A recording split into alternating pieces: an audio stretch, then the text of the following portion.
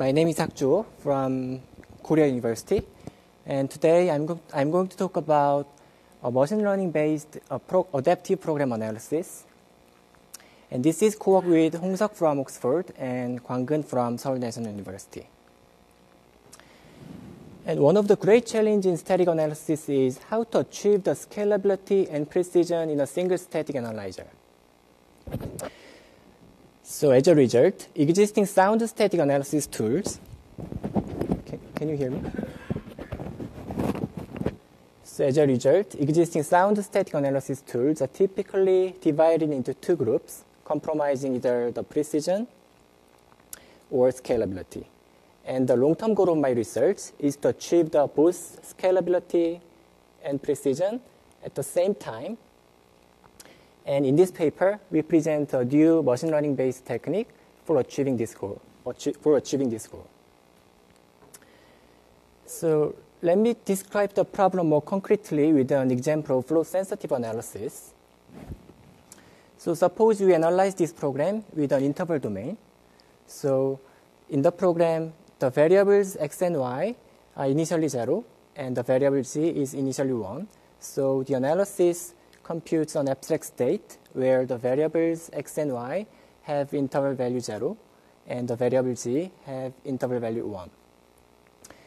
And then we update the value of x by the value of z. And at the subsequent statements, we increment the value of z by 1 and update the value of y by x. And at the last statement, we have an assertion here, and the assertion checks if the variable y is greater than 0. And the goal of the static analysis is to prove that this assertion always holds during the program execution. And in this case, we can prove this property because the analysis results here at the point of the assertion says that the value of y is 1, and 1 is always greater than 0. And in this example, we say the analysis is flow sensitive because it computes different abstract states at each different program point. And a flow sensitive analysis can be said precise in general because it is likely to prove the assertion here, as in this example. But the problem is that it is quite costly to separately analyze all the program points like this. On the other hand, a flow-insensitive analysis takes a quite crude approach. So instead of computing different abstract states at each different program point, the analysis just computes a single abstract state like this, which is valid for all program points. For example, an interval domain-based flow-insensitive analysis computes this abstract state for this example program, where the variables x and y have interval 0 to infinity, and variable z has 1 to infinity. And of course, this analysis is very cheap and scaled to large programs. But the problem now is that this analysis is typically too imprecise to be useful. So for example, in this case, with this analysis results, we cannot prove the assertion here.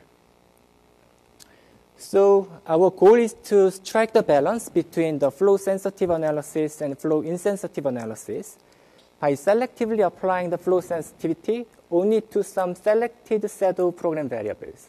So for instance, in this case, we apply the flow sensitivity to the single variable x and apply the flow insensitivity to the remaining variables y and z, which means that we keep the separate results for variable x, but for the variables y and z, we just compute a single result that is valid over the entire program. And this way, we can increase the analysis precision of the flow-insensitive analysis with a small extra cost. However, the challenge here is that the effectiveness of this approach highly depends on the selection of the program variables here to employ flow sensitivity. For instance, in this case, this analysis cannot prove this assertion because the value of y is still imprecise.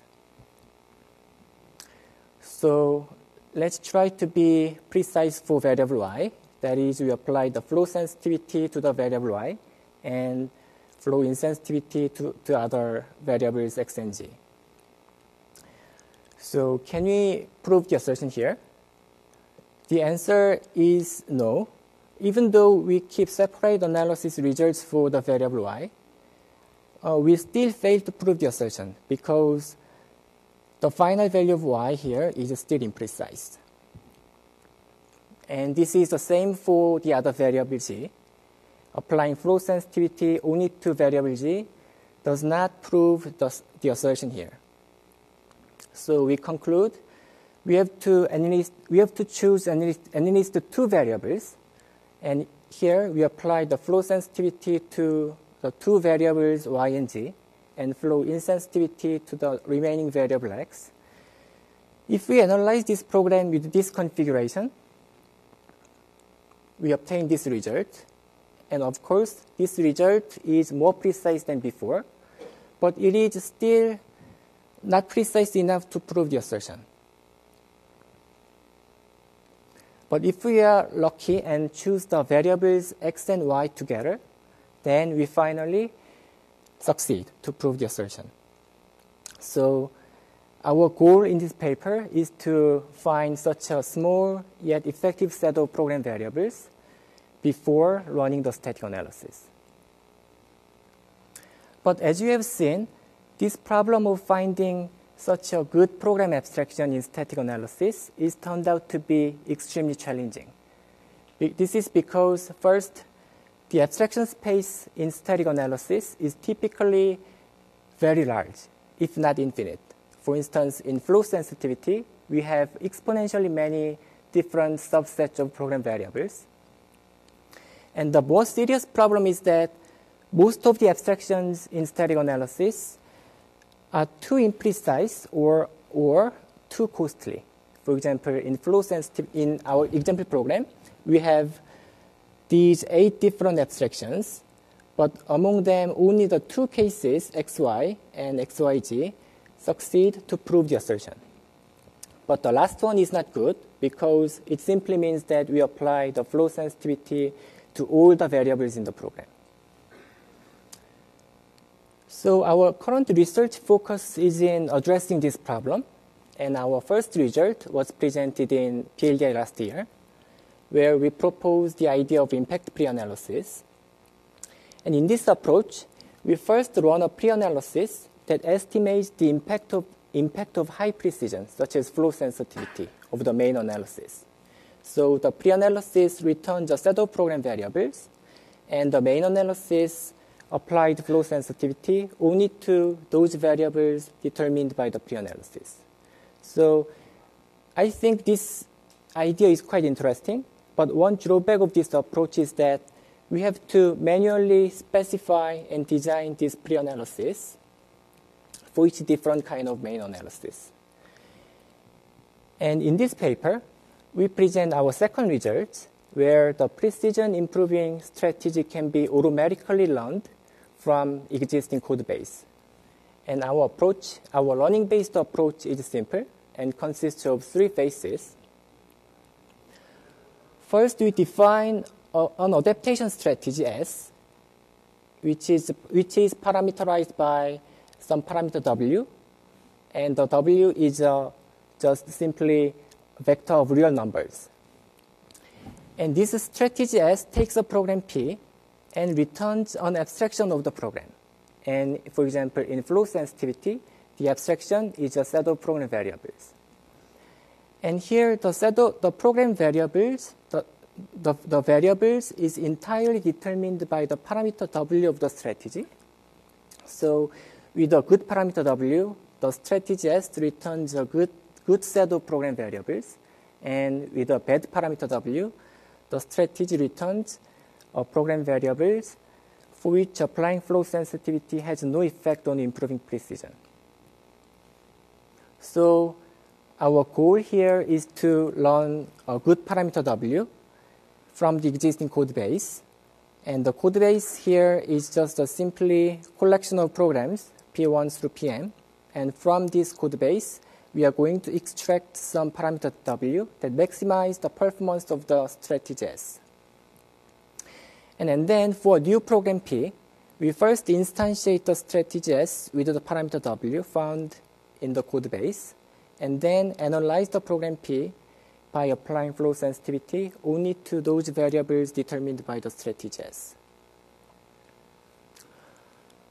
So we implemented this approach in Sparrow on interval domain-based static analyzer for C, and evaluated its effectiveness with some open source programs, and the results show that our approach produced some strategy that has a good balance between precision and cost. And regarding the precision, if we normalize the precision of the flow sensitive analysis to 100 and normalize the flow insensitive analysis to 0, then the selective flow sensitive analysis found by approach has a precision around 70, which means that among the all provable assertions in the program that require flow sensitivity, we can prove the 70% of them.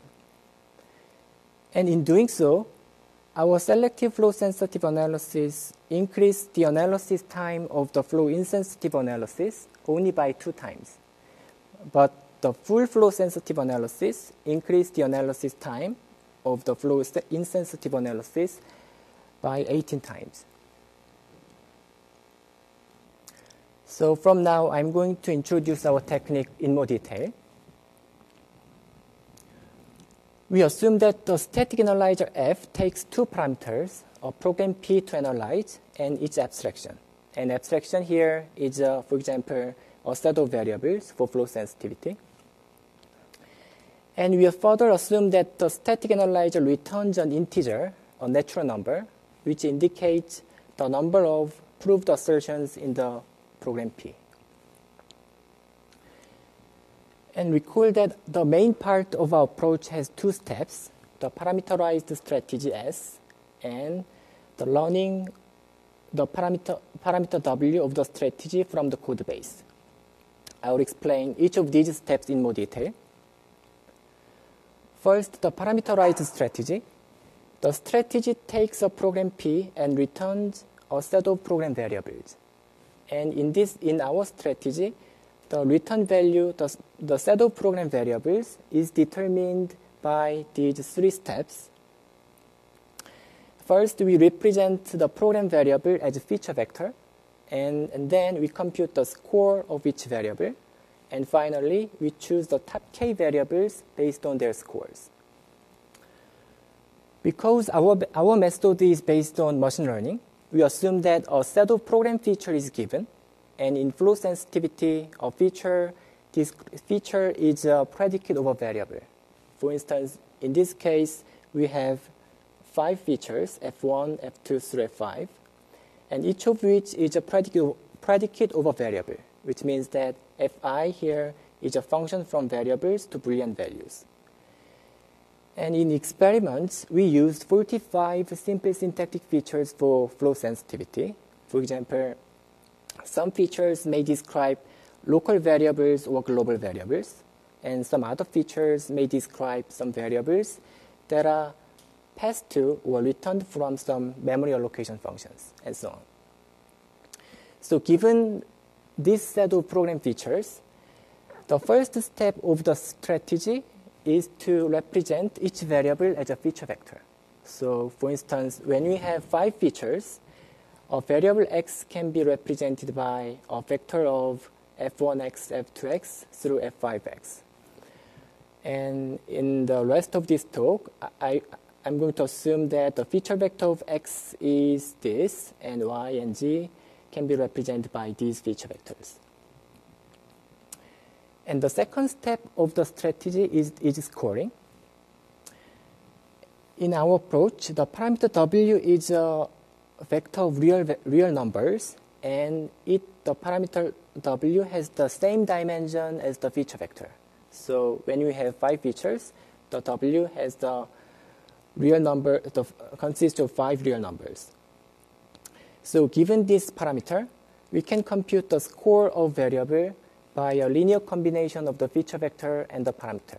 For instance, the score of the variable x is computed by inner product of the feature vector of x and the parameter w, and which is 0.3.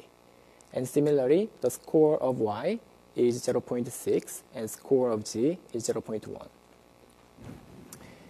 And the final step of the strategy is to choose the top k variables based on the score.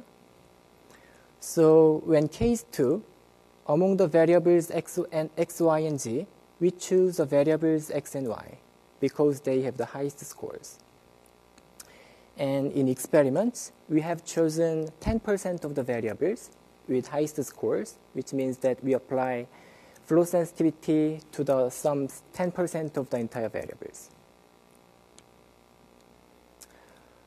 The second step of our approach is to learn a good parameter W from the existing code base.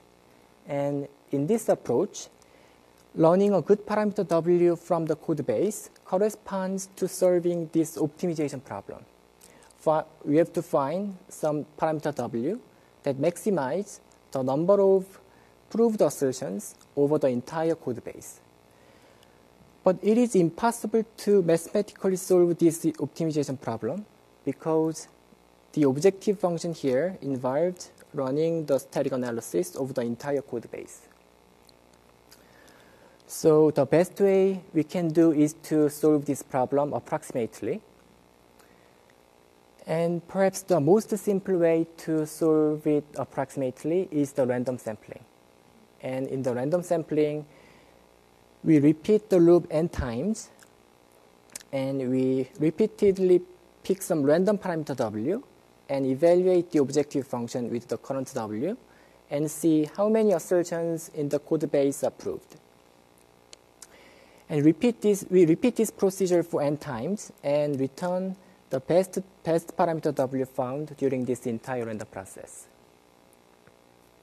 So this is simple algorithm, but we found that this random sampling method is extremely inefficient for learning a static analysis parameter.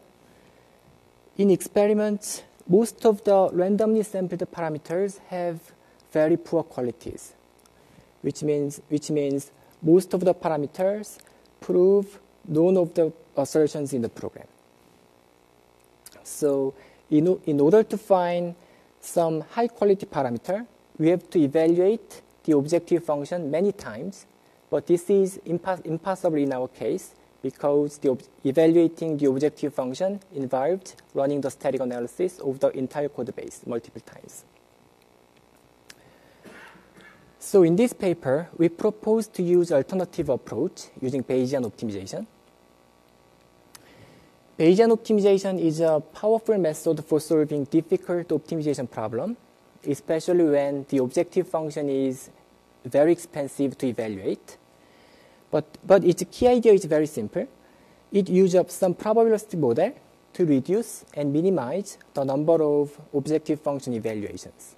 So the learning algorithm via Bayesian optimization looks like this.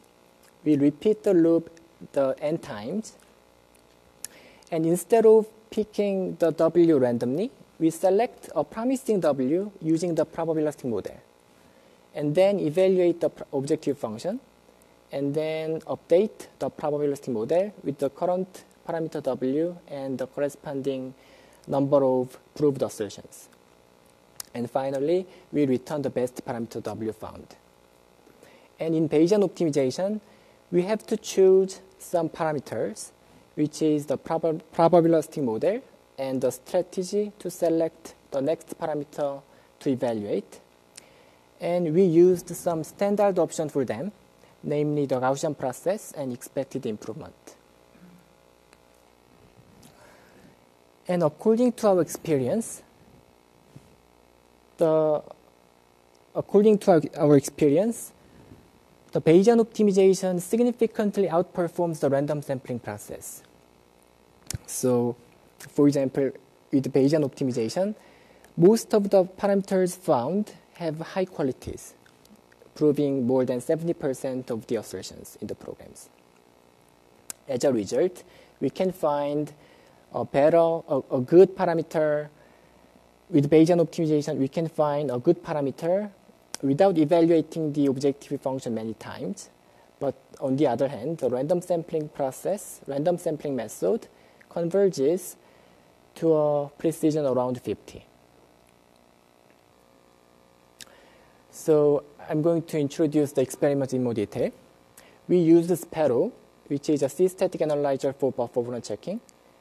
And I explained our approach in terms of flow sensitivity, but our approach is very general and can be applicable to any precision improving techniques. And in experiments, we used our technique for flow sensitivity and context sensitivity. And for flow sensitivity, we choose 10% of the program variables. And for context sensitivity, we choose the 10% of procedures. And we randomly divided the 30 open source C programs into 20 training set and 10 testing set. And repeated this experiment for 5 times. And in total, in the testing set, our selective flow sensitive analysis can prove the 70% of the assertions that require flow sensitivity. But in doing so, it increased the analysis cost by 1.7 times. But on the other hand, the full flow sensitivity increased the analysis time by more than 17 times. And with the context sensitivity, our selectively flow sensitive and context sensitive analysis can prove the 75% of the assertions that can be proved by full flow sensitive and context sensitive analysis. But in doing so, our analysis increased the analysis cost just by 3.3 times. But the full flow sensitive and context sensitive analysis increased the analysis cost by more than 100 times. And other than performance, our method also provides some novel insights on flow sensitivity. And actually, the final parameter W shows the relative importance between program features. And in this case, this figure shows the relative importance between the 45 features for flow sensitivity.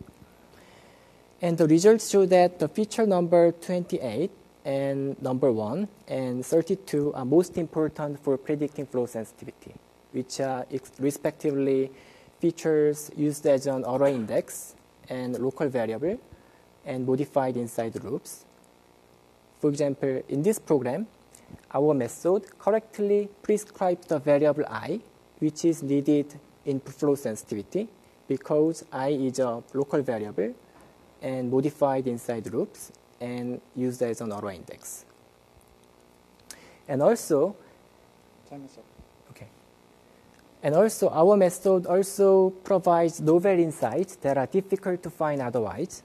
For instance, in this case, the flow sensitive analysis can prove the safety of the array access at line 3 because of the condition at line 2. And we found this programming pattern in the early stage of this work, and we conjectured that the feature negated in conditional expression would be important for predicting flow sensitivity. But this conjecture was not true. After running our algorithm over the entire code base, we found that this programming pattern was just a corner case, and over the entire code base, this pattern is not dominant. So I'd like to summarize this talk. We presented the first machine learning-based approach for adapting a program analysis. And in this approach, we formulate the adapting a program analysis as an optimization problem. And we propose to solve this optimization problem by Bayesian optimization. And our method is effective, and it is generally applicable to any static analysis. Thanks very much. Let's thank the speaker.